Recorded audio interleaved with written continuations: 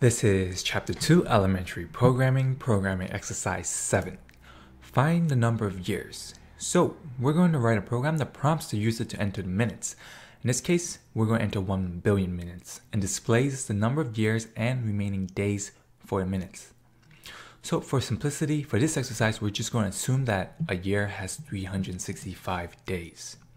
And in an example run, the console is going to ask the user to enter the number of minutes. In this case, we'll enter 1 billion for this exercise. And we will see that 1 billion minutes is approximately 1,902 years and 214 days. Now, for this exercise, we could do it in 4 simple steps. So the first step is always to ask the user, please enter the number of minutes.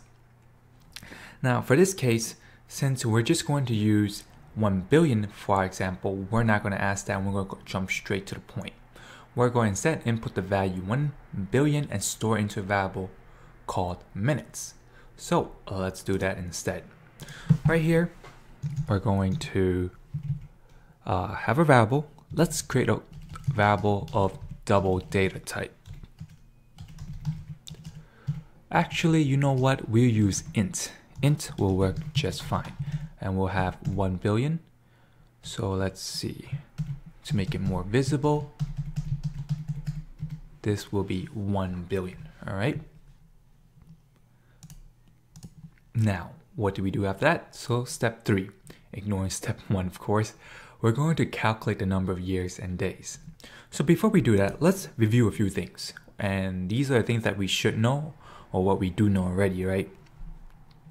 For this exercise, for this program, we're going to ignore leap years and assume that every single year only has 365 days. So we should know that normally there are 365 days in a year, but there are some years that are leap years that has 366 days in a year. But since that will add a little bit more complexity to this exercise, and we're only on chapter 2, we're going to push that aside for now and just assume that every single year in this program only have 365 days. So, what do we have to do next? Now, we're given an amount of minutes, and we have to figure out from these minutes how to get the amount of years and days. So to do that, we have to calculate. We have to calculate the given amount of minutes to hours, hours to days, days to years, and then find the remaining days.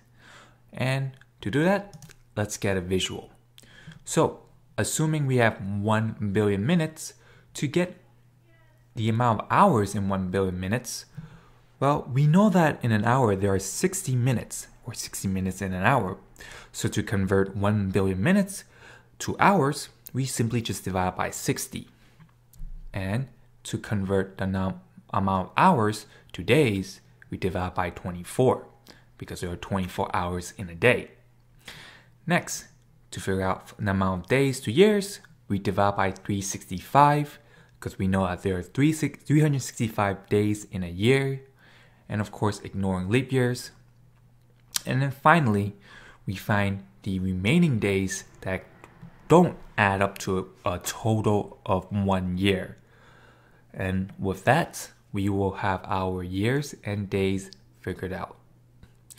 All right, so let's for now we will have that, just int minutes. If we don't like what we see, we'll change it. So let's create a few more variables. Days, total amount of days. For that, hours to hold the amount of hours in a minute, days to hold the amount of hours, and then years. All right. So let's calculate hours first. Hours simply equals to minutes divided by 24. 60. 60 minutes in an hour. Days could be calculated by the amount of hours we have figured out divided by 24. And then years could be calculated by the amount of days divided by 365. And lastly, we want to find out the leftover amount of days that doesn't go add up to be one single year. So we say days again, and instead of dividing days by 365, we mod it by 365 and find the remaining that don't add up to 365. And finally, we could display that. So we'll simply say minutes. So 1 billion minutes is approximately,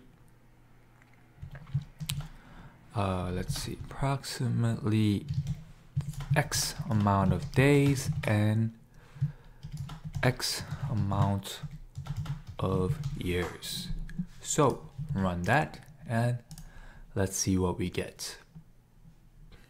So what we got is 1 billion minutes is approximately 214 days and 1,902 years, which is exactly what we got here as an example run. All right, so that will be it for this exercise. And just for a quick review, to get a good understanding of how or what happened in this code, we know that there are 1 billion, or we're assuming the user will give us 1 billion as a number, and we're storing that 1 billion value into a variable of type int called minutes. And through the amount of minutes, we have to calculate the amount of hours in that number of minutes, number of days from those hours, number of years from those days, and the remaining amount of days that don't add up to 365.